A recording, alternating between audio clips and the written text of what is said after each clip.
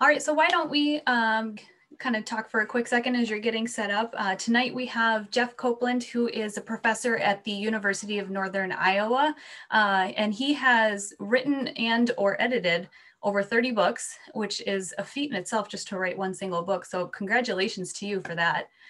And he is here today to talk about his newest book, which we have in the museum's library, if anyone would like a copy, about Lieutenant Elsie Ott's top secret mission, and she is the one behind Medevac. So Jeff, if you want to take over, we'd love to hear everything you have to say. And you're muted.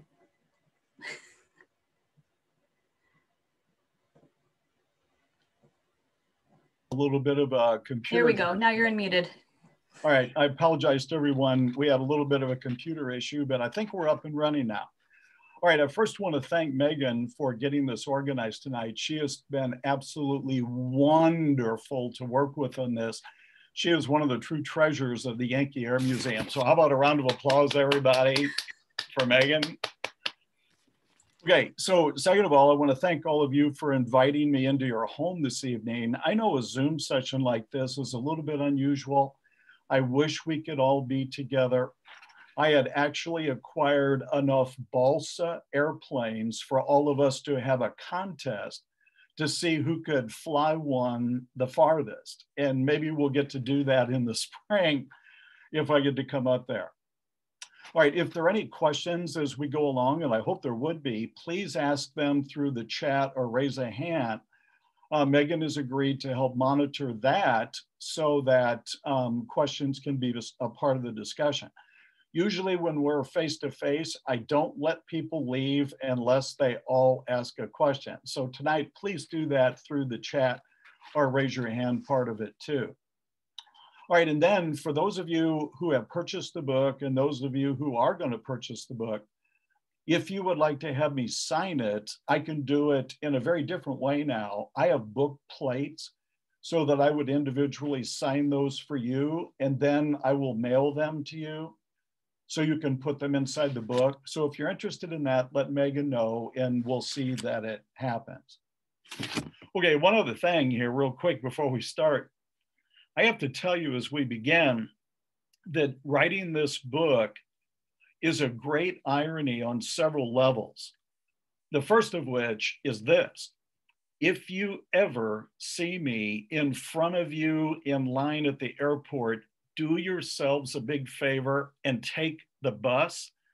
Honestly, here's the reason why.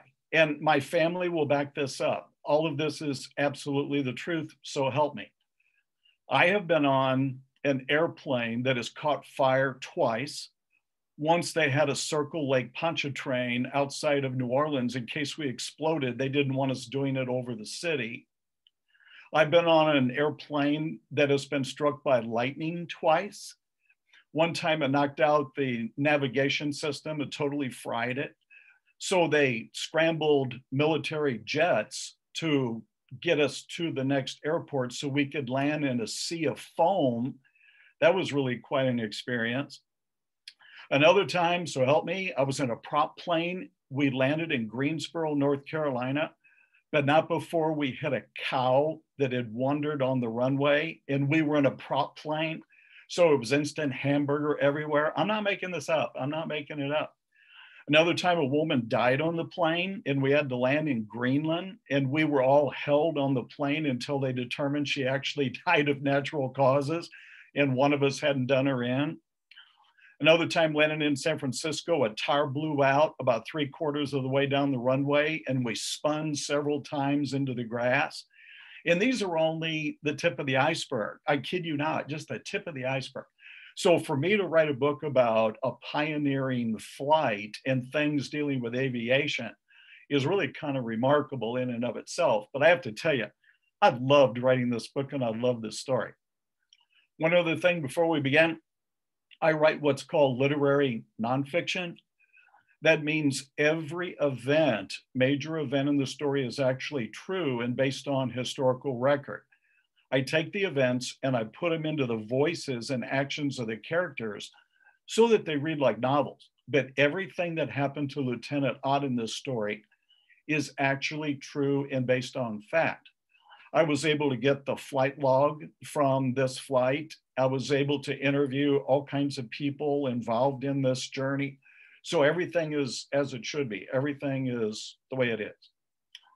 Okay, so to begin tonight, I thought it'd be good if we did a quick quiz related to the World War II era. All right, so here we go with the quiz. Now, if we were together, I'd have you raise your hands and everything else, but I'm going to put you on the honor system here and we'll see how you do. All right, here's our first question. Which of the following is the air medal? So take a look. Type your answers in the chat would probably be the easiest. Okay, so left, center, or right. Here we go.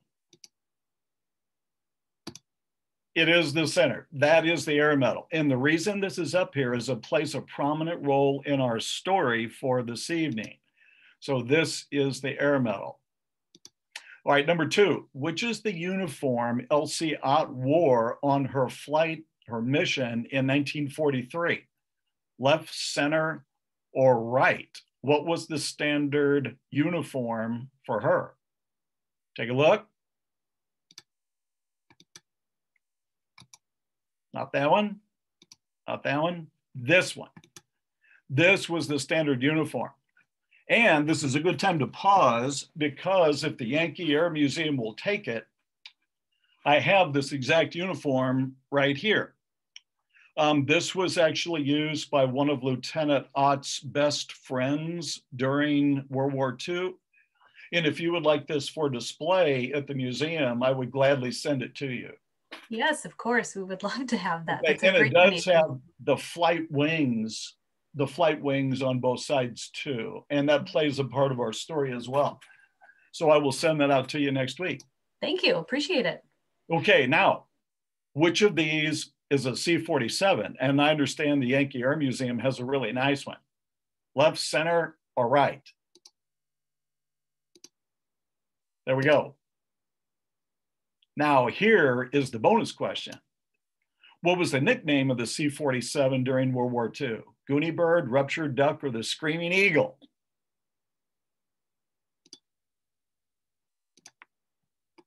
The Goonie Bird.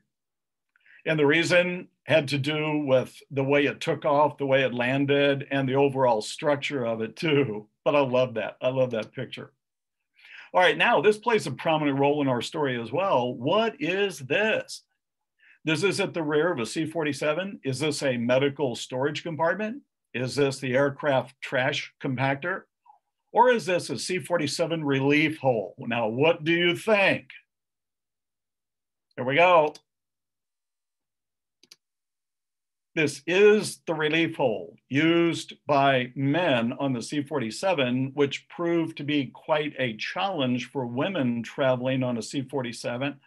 But as you'll see in our story, Elsie Ott had a lot to do with making some very important changes in transportation as well. All right, we're getting toward the end of our quiz here. Which German commander gave orders not to shoot down non-combat planes during the North African campaign? And this is important because if this hadn't been the case, we wouldn't be talking about this story tonight. So was it Erwin Rommel, Karl Donitz, or Albert Kesselring? It was Rommel, the Desert Fox. And he definitely ordered non-combat planes be allowed to continue. All right, in 1943, how long did a typical trip take from Karachi, India, where Lieutenant Ott was stationed, to Walter Reed Hospital in Washington, D.C.? Now, this is during World War II. So what would you guess? 3.5 months, 9 weeks, 4 weeks? All right, here we go. Actually, it was 3.5 months. 3.5 months. 3.5 months by ship, by jeep, by truck, by train. 3.5 months. All right, how many flights today go to the U.S., from the U.S. to Karachi, India? I'm afraid this is a trick question. 0, because Karachi is now part of Pakistan. And the reason I put this in here is in doing my research, I always take about a year to do the background research for my stories, just to make sure I have things like this accurate. All the geography involved in the story is true. And not just because of the flight log, but I had to research to make sure that country names had not changed dramatically. All right, so let's get right to the story itself. This story absolutely captivated me right from the get-go. And here's the reason why. Lieutenant El-Sayed really was an unwitting pawn in a top secret mission, and this is how it unfolded. Here was the problem. In the China-Burma-India theater, the CBI theater, too many soldiers who required specialized care for their wounds were dying because they couldn't get to the medical attention in time. This was a very serious problem because the roads there were horrifying. They were bad, made worse by combat. The jungle they had to go through, the terrain, everything was against them in getting people transported for help if they used trucks, if they used Jeeps, if they used 6x, things like that. So enter this person, Major General David N. Grant, the Army Air Surgeon. He decides that he is going to experiment. And what he's going to do is he thinks, well, if we could actually use air transport, this would probably save a lot of lives. Now, there were some precedent for this, and this is it. You're looking at it right here. Believe it or not, during the American Civil War, balloons were used a few times to try to transport casualties, but it was a dismal failure. But at least the attempt had been made. Then some years later, during the Franco-Prussian War in the 1870s, they tried using balloons again.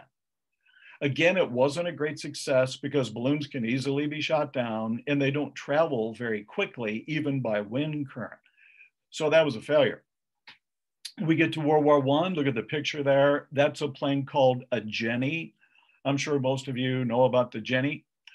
Well, the fact is, it was experimented with quite a bit of putting wounded soldiers behind the pilot, cram them in there, which really wasn't that good. And at times, are you ready for this? They actually strapped some of the wounded to the wings. Well, I'm telling you what, folks, if the wounds didn't kill them, I bet just the thought of that air flight probably did many of them. That was not a good thing. And then I have to say, yes. I'm sorry, your slide, I believe, is frozen on your last question and haven't seen the last few. Okay, so where are we here? Are you on the proposal? We're on the how many flights to Karachi, India. Okay, I am. Okay, you're on this one. Okay, you should be on this one. It's. Sorry, everyone. What if you stop presenting for a moment and then go back in? Okay, I think I'll try that. Let me jump back out. Okay, and then jump back in. All right, are you seeing the quiz right there? Well, nothing changed on my end.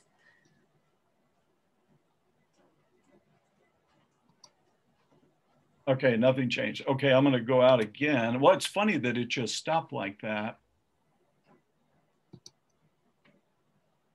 Okay. Okay, are you seeing the slide with the uniforms? Yes. Okay, so now let me go to this. All right, now does it say quiz? Yes. All right, so I'm gonna run it back up again. I have no idea what happened there. Sometimes it's a little finicky. All right, so let me jump up here. I'm sorry, we have to jump up through this. All right, so now do you see the picture of the airplanes and the balloons? Yes. Okay, fantastic. Again, I apologize, folks. I have no idea. All right, so here's the Jenny at the top right there on the screen. That's where they strapped some of the people to the wings. But what I was going to say was we weren't the first to do this during World War II. In the early stages of the war, especially in the North Africa campaign, the Germans actually were first at putting wounded soldiers on planes to take them to get medical assistance, but they did not send along any medical personnel. They might as well have been logs or pieces of firewood. They loaded them aboard like cargo, they flew them there. The survival rate really was not good. It really was not good. But General Grant decided, you know what, if we had special squadrons and special people, special personnel to help with the transport of the wounded, this would make a huge difference. All right, however, we had a little bit of a problem here. Our Army Surgeon General opposed the evacuation here, General McGee. Now, can you see this slide? Is everything looking okay? Yes, we're good.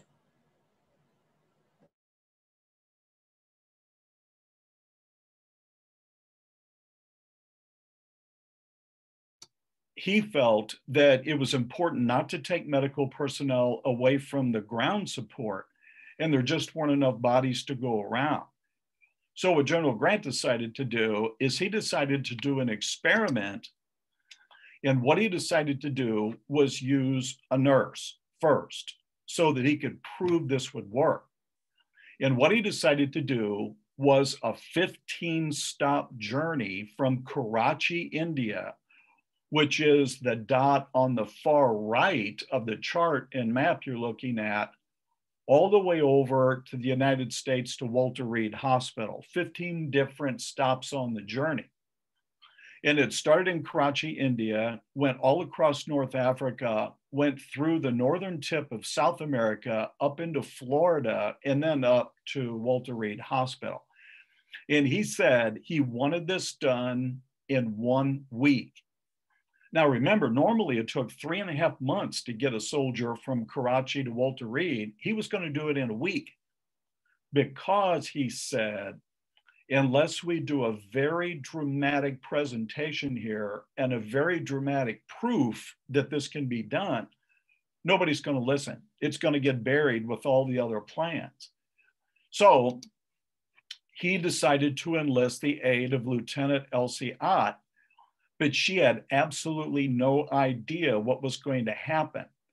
She was called into her commanding officer early in the morning, told what she was going to be doing, and said, you have less than 24 hours to get ready for this journey. And oh, by the way, you're going to take 6 wounded soldiers from here all the way to Walter Reed. And oh, by the way, you're going to do it in 1 week. Now, here's the way it unfolded. Seriously, the brass decided if the plan actually worked, they would take the credit for it. If it failed, they would simply blame the nurse. Seriously. So she had no idea, though. She had no idea. She just knew she had 24 hours to get ready for this flight. All right, so they decided for the first leg of the journey, all the way over to the Atlantic Ocean, they would use a C-47. They had one that had been gutted and was ready to go to, so they could take the wounded soldiers on board. So that was to be the mode of transport for the first part of the journey. All right, it's not a roomy plane. For those of you who have been on one before, you know this. I went to this one. This is at the Museum of Transportation in St. Louis, Missouri. They were in the process of renovating it. And I got to sit in the cockpit and walk back and forth in the plane. And I visited several other C-47s as well. But I'm not much shorter than 5'9". I'm not a tall person. Look at my head in here. It's practically hitting the top of the plane. So there were some space issues in using the Goonie Bird, but that's what they had to use. All right, she had never been on an airplane before. Seriously, she had never flown before. And suddenly she's told, all right, you're going to fly in a week from here to Walter Reed Hospital. So she gets advice from the person in charge of all the nurses there. And basically the advice is this. What I mean is a lot of these floating coffins we have in the air come crashing down. But as I said, you can't worry about that. If your plane does hit the ground, the odds are you'll almost certainly be dead. That's what I mean. So when it's your turn to fly, just climb on in and relax. No use worrying. That was Nurse Rose McCall, who was basically in charge of all the nurses in Karachi. So this didn't exactly instill any great confidence in her. She gets on a plane thinking, what am I getting myself into? But she was under direct orders to make sure the patients got there. Again, not designed for women. There were problems in this area and many other areas as well. But again, stay tuned because she was a major agent of change. Now, C-47 also not designed for combat, had no defenses on the plane. And because the North African campaign was still going on, although it was winding down, German Messerschmitts were still everywhere along their path once they got into North Africa. Then the real challenge, the patients. Who were they going to take all the way back to Walter Reed? Here's what they said. First, we'll take patients who need long-term care, those we can and shouldn't deal with over here. We want them to be ill, but not too ill. Plus, it would be good to show a range of afflictions to demonstrate we can handle all sorts of issues. I'd like some litter-bound and some ambulatory. The bottom line is we're going to stack the deck and try to go with those who have the greatest chance of getting there alive. We look pretty bad if we lost some. And this is actually from a document that I was able to get related to those who set up the mission. So they actually said this. Now, in terms of the patients that they got, here's what they did. And these are real people. And it says in here, guess how I got the information? Please, somebody at the end ask me how I got this information. These are the actual people who went. Lieutenant Jerome Collins, recent onset chronic poliomyelitis with paralysis in his lower extremities and left arm. Andrew Montague, paralyzed below the waist as a result of a lumbar vertebra fracture. Basically, they ran over a mine on the Burma Road. Captain Sidney Goldman, early active tuberculosis, producing a bloody cough, chest pains, and chills. Private Scalini, glaucoma in both eyes, interocular pressure of 60, which means they were constantly worried that the altitude and the pressure would cause his eyes to explode. Corporal Ed Ernst, battle fatigue, manic depressive, but he was nonviolent. He was in need of some serious care. Sergeant Sam Regazi, who actually helped her care for the patients, had arthritis so severe, sometimes he couldn't even move his arms. I mean, he was that bad, but he was very instrumental in helping her get back. Now, in terms of supplies she took along the way, she was told you have 24 hours to get ready, but we're really not going to send a lot of medical supplies with you. We can't do it. We can't spare them. So you're going to have to scrounge along the way. Now, remember, they set up multiple stops already on the journey, and most of those had a hospital run by the Allies. So they told her, be a scrounger, steal if you have to, although she called that improvising. But she did have mass quantities of aspirin. And seriously, she actually ground up a lot of the aspirin, put it in little containers. And when the soldiers had various complaints, she would give them some and call it something else. One had altitude sickness, and she said, well, here, I have some altitude sickness medicine. And it was really the aspirin. Another one had severe pain, excuse me, because of the way he was put into one of the berths in the plane. So she gave him some aspirin and said, these are very special pain granules. They will help you out. So she did what she did, and it turned out to be an amazing experience because she was so creative in using aspirin. All right, trouble along the way. Are you ready for this? Remember, this was an experiment, top secret. It was also the first time she had flown, and that's a picture of Elsie there in a cargo area, but this is after her initial mission. So here's what she encountered along the way. All of these are true and based on fact. And I won't ruin the book for you by telling you this, because the circumstances surrounding all of them are absolutely phenomenal. All right, now this, of course, is not a C-47. I couldn't find a picture of one of those that was on fire, thank goodness. But when they were in Aden, Saudi Arabia, one of the first stops on the journey, their plane caught fire. If she had known me, she probably would have been looking around to see if I was on board, because this has happened to me. So yes, one of her first times out, the plane catches fire. for a new flyer. This is good, right? In Khartoum and Egyptian Sudan, they bring, after they land, they bring their patients to the local hospital for care before they can take off again the next morning. A guerrilla group in the area bombs the hospital, and Elsie is buried in the rubble with several other individuals. Well, she's not actually buried, she's trapped in there, and several of the others are buried. So this is right out of the chute as well. Next, the plane is actually fired on by German Messerschmitts, and the plane does have the bullet holes to prove it. So she's under combat as well. When they land in Kano in the Nigerian Sudan, they are fired on by snipers when they're at a British hospital there. And then another guerrilla group steals the wheels off the airplane at night when it was left unguarded because of the snipers. So all of this is happening to Lieutenant Ott on her very first journey on an airplane. When they get to Accra, Ghana, this is right before they have to go across the Atlantic Ocean. Halfway across the Atlantic was Ascension Island. That was used by the Allies for trips to and from in that part of Europe. I mean, in that part of the journey.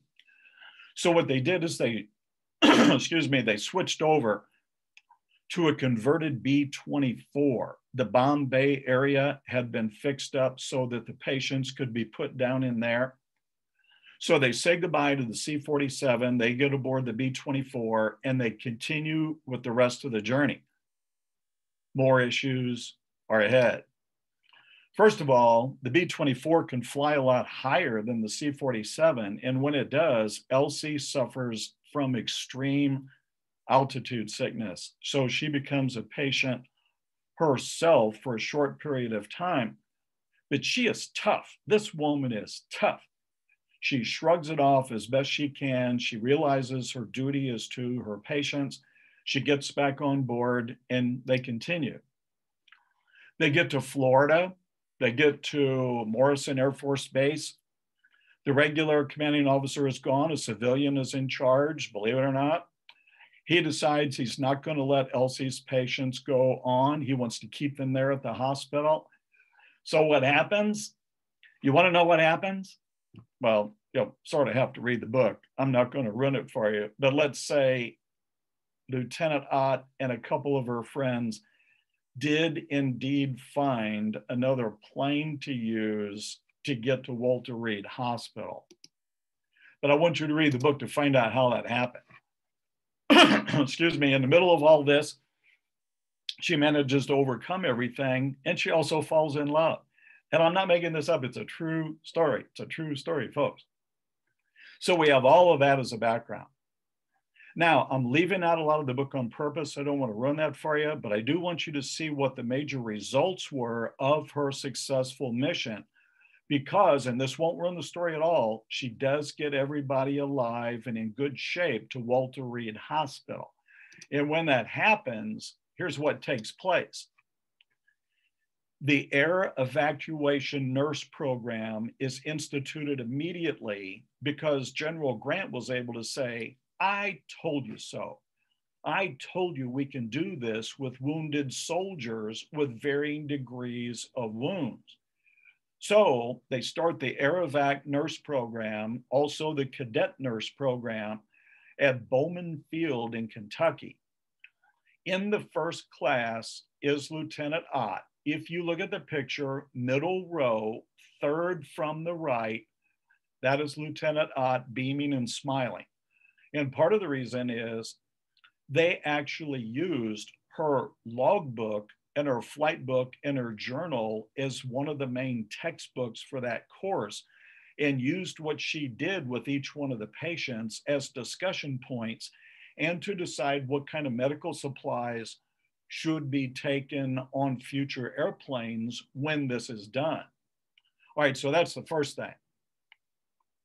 All right, second thing, because of her accomplishment, Lieutenant Elsie Ott is the first woman to be awarded the Army Air Medal. Yes, that is true. It is in a display case at the Wright-Patterson Air Force Museum outside of Dayton, Ohio. So if you're ever in that area and want to stop, you can take a look at it. She is also promoted to the rank of captain for her pioneering work. All right, next, after this and after her promotion, she is offered the opportunity to stay in the States, but she turned it down. She wanted to go back to Karachi as one of the new air evacuation nurse officials. There she joined the 803rd MAES, the Medical Air Evacuation Squadron. And through her leadership, it's estimated that she helped save literally thousands of lives in the CBI theater. She was also instrumental in changing uniforms for the nurses. Because of her insistence, after this, the flight nurses were allowed to wear pants. Yes, finally. And she was very, very proud of that. And others were very appreciative. She also helped change plane design, no more relief hole for women. Things for creature comforts were altered on airplanes henceforth in order to make it fair for all and an appropriate ride for all. She also fought very hard for the rights of women in the military, asking that they be involved more in decision-making. She was very successful in that and also served on a couple of dozen commissions for the rest of the war and beyond. All right, so get this. This is incredible. I could not believe this when I first saw the figures, but they're true. Eventually, 30 medical air evacuation squadrons, all supported by the newly trained air evac nurses, served in World War II. And get ready for this. After Elsie's efforts, over 1,172,000 patients were transported by air during the conflict. Of that number, only 46 died in flight. Seriously, 46 out of over 1 million patients. So General David Grant was correct, but Elsie Ott also proved that using flight nurses instead of taking the doctors from the ground and putting them in planes was also a very good use of personnel. All right, also based on her flight and her experiences, she was also involved in the development and design of the Nightingale, the C9 air ambulance. It was actually the first aircraft for military specifically designed for the transport of the ill and the wounded. Now there's Elsie in the picture wearing pink. She was invited to the christening and did the christening of the Nightingale, which took place during the Vietnam War at Scott Air Force Base right outside St. Louis. She said that was one of the more proud moments of her life and was glad to lend a hand. All right, now here's the real legacy here. Today, every time we see a helicopter or a plane transporting someone who needs medical care, we should honestly thank Lieutenant Elsie Ott. It was her pioneering work that made this possible. Most of us know someone who has needed assistance of this type or know someone who had a relative or a loved one who needed it. Well, basically, thank you, Elsie. She was quite a remarkable woman.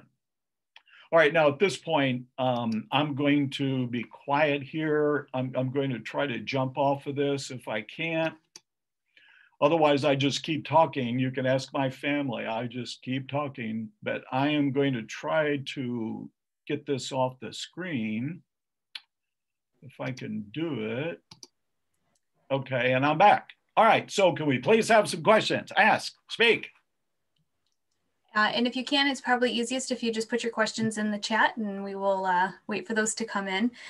In the meantime, I do want to mention again, we do have his book in the gift shop if you want to stop by the museum to get them, but they are also available in other bookstores.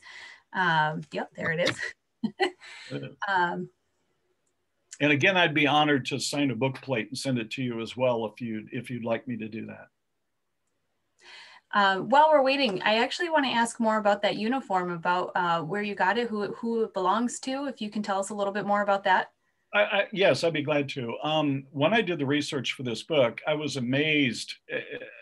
Well, I shouldn't have been amazed, but I was by how giving, how loving, how genuinely into all of this, all the people were that I visited with. I was able to visit with quite a few of the flight nurses from World War II.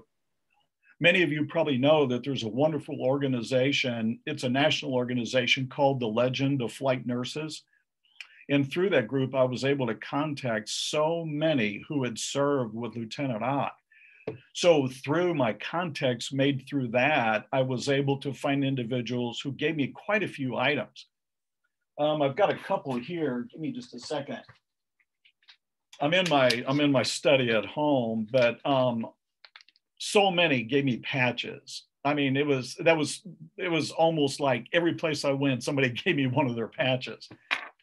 Another one of the women I interviewed was also awarded the Army Air Medal, and she gave this to me saying, "I would like to have you give it to a museum." So again, would you like to have this for the Yankee Air Museum? Oh, you know, I'm not going to say no.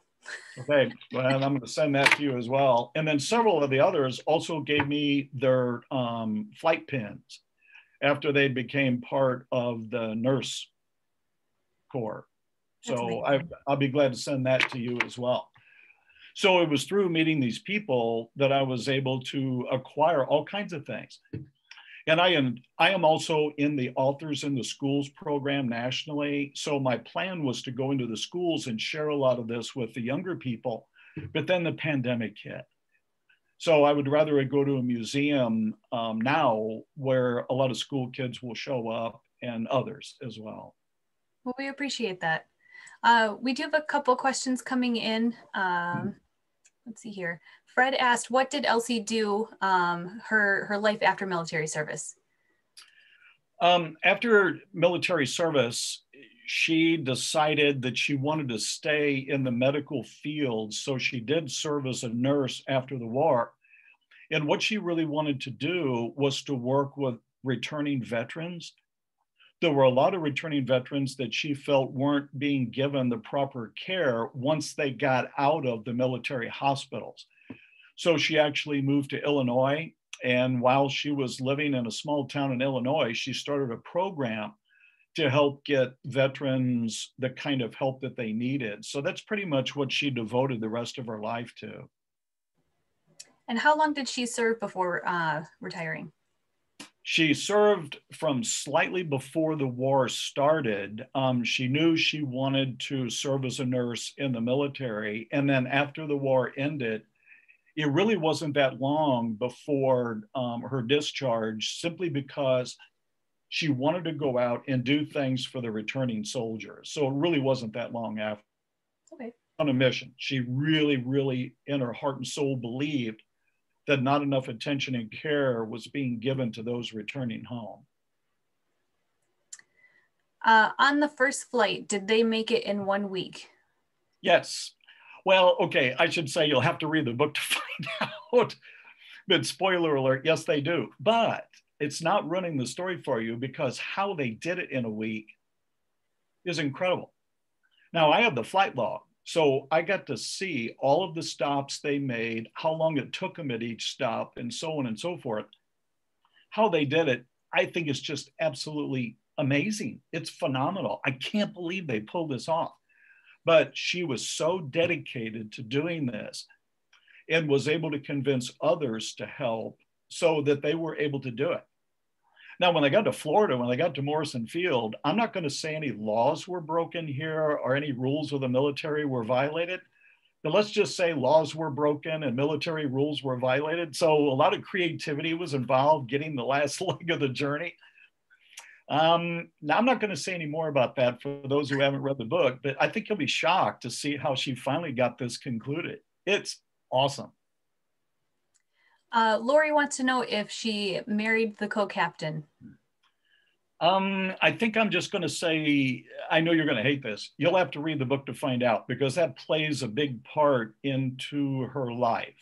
And I'm a romantic at heart.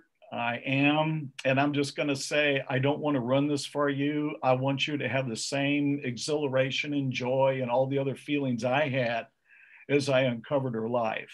So that's a teaser for you. If Okay. you want to know, read the book. My own personal question is, are you still flying? Yes, and if you, well, okay, now during the pandemic, I did not. Actually, I was set up for a book tour of England, Ireland, Scotland, and Wales, 12 cities in this country. This book came out March 15th, one day before every bookstore in the world virtually closed up. So I had to cancel the entire book tour. My relatives will not fly with me anymore. So I wouldn't have gotten anybody in my family to go with me on these trips. And I'm not making this up. Even people from my university, if we go to a conference or something like that, they check which flight I'm on and they take a different one. I'm serious, they do. They have a reputation. I know, and it's terrible. But you know, I look at it this way. I'm a person of faith, and I believe the good Lord is not going to torture me on an airplane for 30 years and then kill me. So even if it crashes, I'll probably crawl out of the rubble, you know. So anyway, Well, I hope you never get to that point. Yeah, I know. I've been in everything except a blow-up crash. I've assumed a position, the crash position, 6 times on airplanes, 6 times. Oh gosh. I know. I will make sure, no, nothing against you. I'll make sure not to fly with you.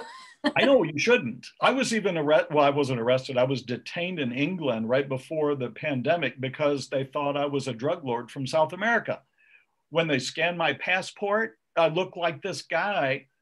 And my last 2 ports of call on my passport were El Salvador and Costa Rica, where the guy had been known to be selling his drugs. So I had to talk my way out of that one. Now look at me. Do I look like a drug lord? But anyway, it's just my luck flying. It just, yeah. All right.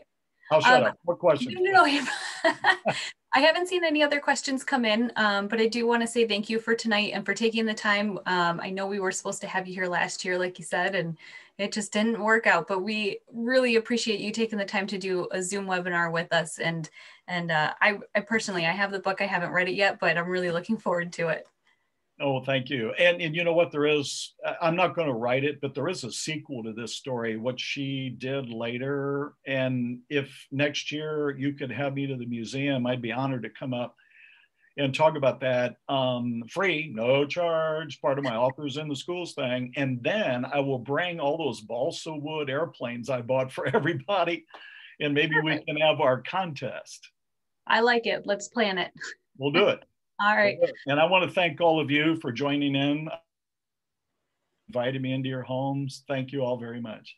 Thank you. Thank you, everyone. And appreciate you taking the time. Have a good night, everyone.